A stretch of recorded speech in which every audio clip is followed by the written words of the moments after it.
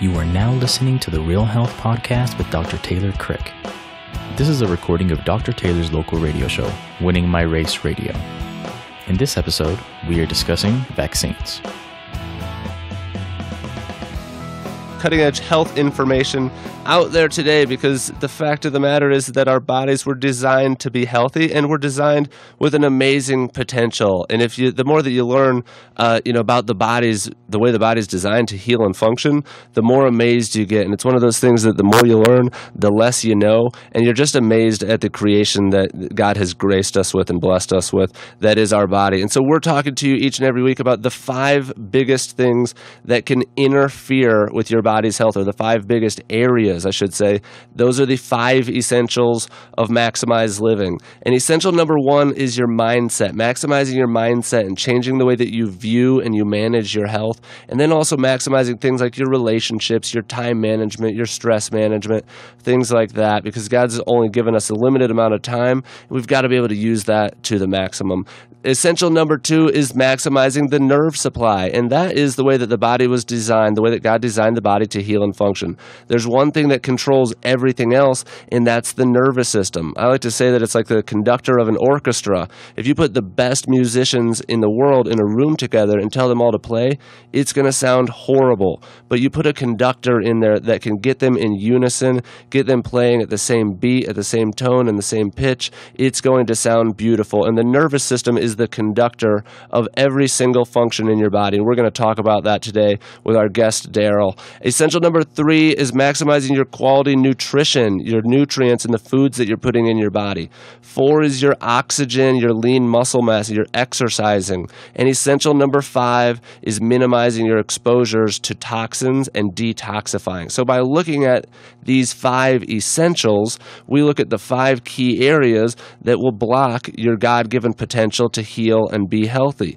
And so if you joined us last week, we had Daryl in the studio with us here from Scottsdale, Arizona, talking about his child, Grace, who was vaccine injured. And I'll give you a little bit of the background. Daryl has 4 boys who are the oldest, and their 5th child, Grace, was injured by a vaccine. And he told his story last week about, first it was a hepatitis B vaccine and developed an autoimmune condition, but then after the MMR vaccine, never really developed again. And so this week we want to talk about kind of what they've done, what they've seen from, what started it all, and then kind of their journey that they've taken, and look through the 5 essentials of maximized living and show how they've utilized each one of these. Because it's cool, because where Daryl is, they don't see a maximized living doctor, but the 5 things that we do are also 5 really important things that they've done. And I just want to tell you too about some of the results that we've seen in our office that we're going to talk about. We have a special patient named Davis, and we love Davis, and at 2 years old, long story short, at 2 years old, he received his MMR vaccine, and he never developed again. He never spoke again. He said hi to me once, and it was awesome. It was one of the coolest things when he said hi, but he never developed again. And what his parents actually discovered was that, amongst an onslaught of other toxins, 2 weeks before he got his vaccine, he actually fell off of a chair onto his head, bent his head backwards, and then 2 weeks later got his vaccine and never developed again. So what we're going to talk about are the 5 essentials that we do in our office and how they might even be able to benefit you or somebody you know. Because if you're listening, you may or may not know that Utah is actually the worst state in the nation when it comes to our autism rates. And so we have a lot of kids here too, a lot of big families, but the worst state in the nation. And to me, that's just unacceptable when I know that there's things that we can be doing education-wise to prevent this, but then I also know that there are families out there that we can help. So Davis was having about 5 to 10 seizures a day when we first met him. And I remember when I first met his mom, I was out at a screening, and this is why we do spinal screenings out in the community. She told me this story, and I said, let's check his spine. Let's start there. We took an x-ray of his spine, started adjusting him. This was a year and a half ago, and in that year and a half, he hasn't had 5 to 10 seizures seizures in the whole year and a half. He's had a couple. He had one time when we were at home for Christmas for a week, and then his family couldn't get in to get adjusted for a week, so he had a seizure there. But he's had amazing results. No more seizures. He's starting to develop. Even all his therapists, everybody that sees him is saying, "What are you doing?" His results have been incredible. And so, Daryl, I just want to talk to you about the same things that you have done. And even though it's not in our office, it's the same things that we preach. So tell everybody about your story with Grace and what you've done. And let's start with the mindset and changing the way that you think about health. How has that changed since before you had her? Okay, so I want to encourage you on all 5 of those essential living habits, because they are important. And what we've learned, my wife and I, over the last 13 or 12 or 13 years with Grace, is you do have to implement all of them, but we do become unbalanced sometimes. So we're trying to discover what is working, and it did take a little bit of time. Mm-hmm. But the first mindset was changing our lifestyle. And I think I don't know if you remember from last week, I walked into the doctor's office and I said, what are we going to do? And she puts a bottle of Super Nuthera on the table and says, "Take this home. We're going to help her speech development." I was a bottle of minerals, basically, and vitamins and minerals. And we need surgery. We need to do something with our little girl that's dramatic, and we need to fix her now. And that's most people's mindset is, we need to fix this now with a medication or, something that's just going to cover up the symptoms. So talk about that, how that has changed your thoughts on symptoms versus cause, because we look for cause in our office rather than masking symptoms. Absolutely. And that's another thing we go into a doctor's office nowadays, allopathic medicine versus homeopathic or naturopathic or chiropractic. All three, all those last ones that we subscribe to now, but you go into an allopathic doctor and he goes, "You have eczema, let's put cortisone on it." That's what they did with Grace. When really we had a toxic element in our little girl that was affecting everything, the skin, the largest organ on your body, right? It's going to say, what does that skin do? It's going to develop a disease, and that's what was coming out of her body, vitiligo. Her body could not create pigment anymore, and it was our losing pigmentation, and that was due to environmental toxin in her body. So we have to learn how to adjust our lives to what's being put in our body. Right, and look for a cause rather than just say, "I have this symptom, I want to get rid of it." You have to look deeper, and sometimes that requires advanced testing. But you have to look at also what controls it. If you just follow the trail back to the brain, or what controls a particular organ, a particular process, a particular system in the body. And so that's a good segue for essential number 2, the nerve supply. Talk about your experience with that. And so if you're just tuning in for the first time, you're not familiar with this concept, the brain and the nervous system control every single function in the body. So in order for your heart to beat, or your lungs to breathe, or for a cut on your arm to heal, or any of your metabolic processes to happen properly, there has to be a good nerve supply. And when there's interference to that, that will throw off everything. And this is the way that God has designed the body to heal and function. And the more that you learn, the more that you see that this is immaculate design. It's incredible and it's amazing. So what's your experience been there? Because I know that she's been adjusted, you said, and the rest of the family too. So it's not just treating symptoms, it's for wellness reasons. Talk about that. Absolutely. One of the things that we wound up early on, starting about 10 years ago, was getting adjusted. And I like to explain it. A lot of engineers will understand this, but as an airline pilot, our spine has nerves, and those nerves go to every part of your body, your fingertips, your hair, your toes. And as an airline pilot, we'll have a caution light. If a wire is pinched or changed, or there's a problem at a system, we get a caution light. And what do? We have it looked at, and that caution light can trip a circuit breaker. Now that system is shut off completely. And real quick, if you don't mind me interrupting, so maybe you're sitting out there and he's talking about the caution light. For a lot of you out there, that might be neck pain. That might be headaches. That might be lower back pain. That's any symptom. The symptom is your warning sign. It's the caution light. Absolutely. And not only, I agree with that 100%, and or for our family, if we're getting a cold. or a flu, or we have a headache. So our doctor, Gordon Ramsay in Phoenix, we go in and he'll tell us, come back in twice this week. So we go back in and we adjust that, have our spines adjusted so that that nerve can transmit that message back to that system in our body, whatever it is system that you have, and be corrected. And now you have a good flow of messages going to the system so that it's working properly. Yeah. And so maybe you're listening to this and you're thinking about, perhaps you don't have, a child on the autism spectrum, but something rang a bell there with the warning signs. You have neck pain, you have headaches, you have digestive symptoms. Maybe you have a thyroid condition. Maybe you have a hormonal imbalance or low energy. Any really symptom, when you look at cause, you have to look at what controls it. And you have to start with the spine and the nervous system. And that's exactly what we do in our office.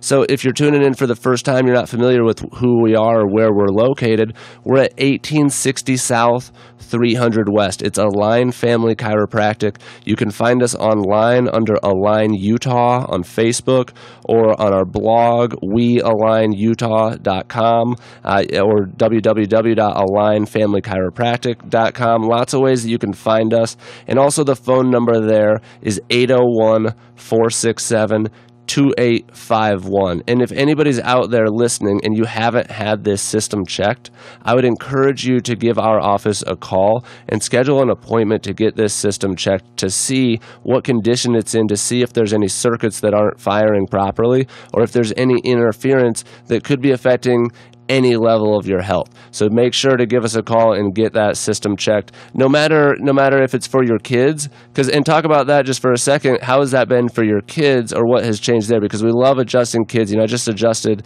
a 5-pound baby the other day that's just newborn. I have 7-month-old twins. They're very well adjusted. But it's incredibly important for kids in their normal development. Would you agree with that? 100%. All of my kids have been adjusted now for the last 10 years. And even prior to that, we had just done an occasional, if we were injured, we'd go in and get adjusted. Yeah. But we found that our boys have really, for the last 10 years, not been sick. They might get an occasional cold. They go straight to the chiropractor. Even at driving age, from coming home from high school, they'll stop by the chiropractor if they're not feeling well. Yeah. They get adjusted, and they're well. They're healthy, and they haven't been vaccinated in over 10 to 12 years now. They eat good. They eat clean. They know what to put in their bodies. And, of course, I think that's a huge factor. We look at that all the time. Get adjusted. Yeah, I was talking with a patient about this yesterday, and I could talk all day about this because I love it. It's one of those things that, it's something that happens slowly over time, but then you look back and you're like, wait a second, I didn't get sick this year. I always get sick at the work or at the office. Everybody around me got sick, but I didn't. Wait a second, my kids haven't been sick for a while. And it's one of those lights that goes off in the back of your head like, wow, this stuff's really starting to work. Or, if you didn't come in with a blaring symptom to begin with, that's one of those longer term things. So it's really cool to see that happening. Essential number 3 in our office is nutrition and maximizing the quality nutrients. So I'm sure you've got a lot of experience with that. We talked a little bit about gluten-free, casein-free, very common things in the autistic community. I'm sure you're familiar with things like GAPS diet and things like that for gut health. Talk about what you guys have done and what you've seen the best results with and what you do currently. So one of the very first things that we learned about when Grace was diagnosed with autism was the gluten-free, casein-free. And I just really want to encourage the parents, because when we started, it was very difficult to walk into a store and go, this is gluten-free, this is not gluten-free. And it really can be overwhelming. 1, you're coming down with the diagnosis. 2, you realize that you have to change, if you want to help your children, a lifestyle. And 3, that can be difficult and overwhelming. And so nowadays you can walk into a lot of Sprouts or some of these other food stores, and you can get rice flour, pancake mix, those kind of things that don't have coconut flour, garbanzo flour. And we always talk about, and what Russ has been doing is eliminating a lot of the grains, and sugar. Right. And, we're talking about right now for autism, gluten-free, casein-free, but eliminating the grains, that's for anybody, hormone imbalance, thyroid condition, adrenal fatigue, or just weight loss. We want to cut out grains and sugar because they're going to affect our insulin response and cause our body to begin storing fat. So if you've tuned in the past, you're familiar with cutting out the grains, but now we're talking specifically about gluten. And gluten and just other things in our diet, which we had to learn to remove as well. Sweeteners, sodas, things like that affect digestion. And we can go into a whole nother radio story on that, all right. But things in our water. What's in our water that's contaminated? Chlorine. It's a gas. It's a toxic gas. Fluoride that they want to put in that's in the water. And they know they haven't done studies, since in the 1930s, fluoride was used as rat poisoning, and it's in our water, and it affects your thyroid. And yeah, big time. And so does chlorine, any of those halogens, right? And bromines. Yeah. And so what we got to do is we have to learn how to take our children and ourselves, and we need to start eliminating that. And so I want to encourage you not to go, it's overwhelming, I can't do it. Start small. Exactly. We always say take baby steps in the right direction. Right. And if you just keep heading in the right direction, when you turn around, you're amazed at how far you've come. But everybody has to start somewhere. And so what we see in our office is we'll see somebody start to transform, their shopping. They'll maybe come to a shop with a doc with us, where we do a grocery store tour, show them how to read nutrition labels, show them what's in different things, food labels to look for, But you have to start small. You have to start somewhere. But yeah, it can be overwhelming. Sometimes it's kind of like trying to take a drink from a fire hose with everything that we're trying to teach people. But yeah, you just have to start somewhere, and yeah, everybody's in a different place. And you just have to try to be better than you were the day before and not compare yourself to anybody else. Let's keep talking about nutrition. We've got a couple more minutes to talk about nutrition. What about casein? That's a big one. What have you learned about casein? And maybe people aren't familiar with that. That's a protein that's in your dairy products. So there's a couple different types of casein. A1C, is that right? No, tell me the types. Do you know? I don't know specifically. I do know that you can just test yourself on casein. How about going without it for a couple days? A good elimination diet. And you can do that with gluten too. You can do blood tests, you can do stool samples, different things, but you can do an elimination diet to see if you have any responses to these foods that are really common allergens like casein. Absolutely. And my wife and I, we can attest to that. You just get off of the gluten for a couple days and get back on it, and you can feel the bloating and the gas and the headaches. So what kind of results has that gotten for Grace, or what did you notice change, or were there any changes? Or the big thing for Grace especially was gluten. She's not gluten, so if you take her to an allergist and say, is she allergic to wheat? No. But she is intolerant to wheat. Mm-hmm. And that's a difference. A lot of people are intolerant to something specific. In her case, it was wheat, and you could see her go from 0 to 100 miles an hour on a wheat intolerance test. And so we had to get her off it. But there is a product that you can to give to a child with wheat intolerance an antidote, so to speak. Yeah, that's what you're saying.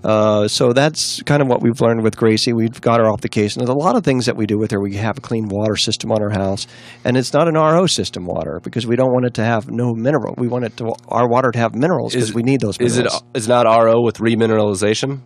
No, it's not. Okay, it's actually called an H2O water concept system that leaves the minerals in. Okay, that's cool. So with nutrition, I just want to talk about some of the things that we've done in talking about starting off on a small foot, with our patient that we talked about before, Davis, and he's not the only autism spectrum patient that we've had, but he's been the most committed to the care, or his family has, and gotten the most amazing results because they've been the most committed to their care. But it started off small for both of them. I mean, I'm talking like literally almost a year before they really started eating a diet that I might be okay with eating myself, and it took a long time. It was soda, it was candy, and with that, we're talking about sugars, we're talking about additives, we're talking about food dyes. A lot of these things contribute to not only neurodevelopmental diseases, but also, hyperactivity, which can contribute to stimming, and even in your, non-autism spectrum kids, hyperactivity. Is that a problem these days? And OCDs. Yeah. And so we see a lot of these chemicals. I'll talk to people at work, and they'll say, my little girl or my little boy has an OCD. They wash their hands. They wash them so often that they're washing the skin off. Or they'll have eczema, or they'll have ADD or ADHD. And that's on the spectrum. People don't realize that ADD and ADHD is on the spectrum. It's just on the opposite side of the spectrum. And so we look at that spectrum as, well, that's not autism. It is. Yeah. So, and all of those, I have a test here with one of my boys who when he was in the 4th grade, the teacher said, you need to put your son, they didn't even know what the word was, ADD, ADHD. And I said, oh, y'all doctors know, but you need to put them on Ritalin. Right. And that was me growing up, too. I was on Concerta for a long time, and I forget the other one right now. It's a class 2 amphetamine. Yeah. And you want to put your child on a class 2 amphetamine? Same as cocaine, yeah. Yeah. At 10 years old, it's crazy. Mm-hmm. So I went and had a hair sample test on them. And you know what they found in them? What? Copper. High copper. You have a huge copper mine right here. Oh, yeah. Gets in the wells. What do we use? Copper pipes. Yeah, so parents, if you're listening to this, don't rush out for the medication. The medications are incredibly harmful. We could do a whole radio show on the research behind the harm and the danger of these medications. And I know for myself personally, did not like it. I remember exactly what it did to me. And I would never encourage anybody to do that. But if you look for the cause, it's not just you have a misbehaving child. There's things that are interfering. There's heavy metals, there's food dyes, there's sugars, there's lack of exercise. There's all these causations, and we're not looking at those. We're sweeping those under the rug and trying to medicate. And medication is actually, when we talk about, I want to just jump right into the next essential of detox. And we're skipping over essential number 4, which that's exercise, maximize your oxygen and lean muscle mass. But like you said before, it's great that we sweat. And that's an important part of exercise is sweat, but it's also an important part of detox. So talk about that. We talked about the 3 different passageways for your body to detoxify, different things that you can do. You can exercise. That's the best way because that's going to help a lot of things systemically, but infrared sauna, different things, chelation, things that you've done detox-wise that have been positive. So, detox, I could talk for hours, and we do everything, and we've done everything. We've done chelation therapy. We've done oral chelation therapy. We've done transdermal chelation therapy. We've done hyperbaric chamber with Gracie for a year. We've done, of course, diet. There are certain diets that you can use, cruciferous type vegetables that you can eat. People think, oh, I don't want those onions. But onions are great for detoxification, garlic, but it's a society no-no. I don't want my breath to smell. I don't want to stink. We have to sweat. I'll go back to the exercise real quick. We have to sweat and oxygenate our muscles so that we can sweat because that's the only way. There's 3 ways to eliminate toxins: sweat, fecal, and urine. So sweat for exercise, fecal and urine, we got to eat a good diet. And then, of course, we've done IV chelation with Gracie as well. And other things, we've done so many protocols. I can't tell you how many. I mean, it's for the last 15 years. We're doing one now. It's called Juiceroo, and it's just helping Gracie tremendously. What it's doing is mitochondria. It's helping the mitochondria because it has resveratrol in it. And we know that resveratrol helps mitochondria. So those are the type of chelation therapies that we've done. Some we see help, but we got to go back to the beginning and go, the causation. Yeah, maybe talk about the causation and some of the testing that you've discovered of what is causing. Because a lot of these procedures and protocols you've done, you're not shooting in the dark. You've done a lot of testing to find out what you're trying to chelate and what levels are high. So talk about that maybe for some parents that might be listening, what testing they might want to consider. Right. So one of the very first things that we did when we discovered Gracie was heavy metal toxicity. We went through a place called Doctor's Data. Now, that's not the computer place. This is what they do. They test blood. I mean, it's not blood. It's urine and fecal because you can't do a blood test and check for lead and mercury. And we know lead's in a lot of products. Don't go to the dollar store because they have all that stuff in there. Yeah, Chinese plastic products and things Absolutely. like that. Absolutely. So, we tested for mercury and lead, and she had antimony, arsenic, beryllium, bismuth, cadmium, copper, lead, nickel, platinum, thallium, tungsten, uranium in her body. Wow. Now, you have to look at what does all that do in the body. People go, oh, well, there's a little bar that comes out, and you say, well, there's not very much, but you got to take each one of those, and when you add them up, it comes to a certain weight. And how much weight can your body get to before it comes to a tipping point and it breaks? And that's what happened to Gracie. Her body broke at 2 and 2.5 years old. Yeah, and so speaking of that breaking point, what is it? I'm sure you maybe know off the top of your head, but that a newborn child receives their breaking point, even for thimerosal or mercury, isn't it above the breaking point or above the threshold sold for like a 300-pound man? Oh, yes, absolutely. Remember, it's by body weight. So if you take 25 micrograms of thimerosal injected into me, I'm 180 or 170 pounds, but you take a 6-pound baby, and they say that at the time is equivalent to eating 14,000 cans of tuna fish in one day. Or the fact that even looking at this, it's by body weight, but a 5-pound baby and a 10-pound baby born in the same room right next door to each other, they're going to get the same vaccines, even though one is double the weight. So it's not standardized at all for body weight. So the 5-pound baby is getting a lot more total toxic burden per body weight. And so just to advance on that just a little bit, people don't always get that body weight, but I'll tell you, go home, and if you have a bottle of a childhood acetaminophen, right, and your baby's sick, and they go, how much can you take? Read it. 0 to 2, consult your physician.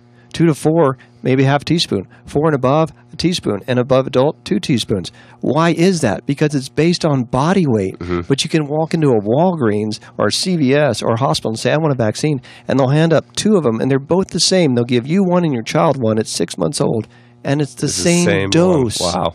Isn't that crazy? That is crazy. So the biggest thing, everybody that's listening, is we just want to encourage you guys to look into this, because these are facts that you can find, but you've got to do the research. You got to listen to the radio show here. You got to get into the office. You've got to do the online research and look at both sides, not biased, but look into it. And the more you learn, the more you know, and the more you can make a better decision for yourself. So Daryl, it's been a real pleasure the last 2 weeks. Love to hear your story and love to hear, what you've done. And for anybody that's out there that's listening that maybe has lost hope or just has gone through the same story and just feels like maybe there's no more hope, or they've tried everything, one last time, what would you say to anybody that's considering calling into our office or getting their kid's spine checked, starting some nutritional protocols, starting some detox protocols? What would you say? Definitely just get started and just remember the Lord's in charge of everything, right? Absolutely. Glad you added that. Thank you so much. Everybody be blessed this week. As always, maximize your lives, and we'll talk to you next week. You have been listening to the Real Health Podcast with Dr. Taylor Crick. If you could please do us a favor and give us a 5-star rating and a review on what you think of the podcast. We appreciate your feedback. Be sure to like us on Facebook, follow along on Twitter, Instagram, and of course, subscribe on YouTube. Thank you for listening to the Real Health Podcast with Dr. Taylor Crick. This episode has been sponsored by realhealthresource.com, your go-to resource for everything health, nutrition, and wellness. Be sure to like us on Facebook, follow us on Twitter and Instagram, and of course, please visit our website at realhealthresource.com.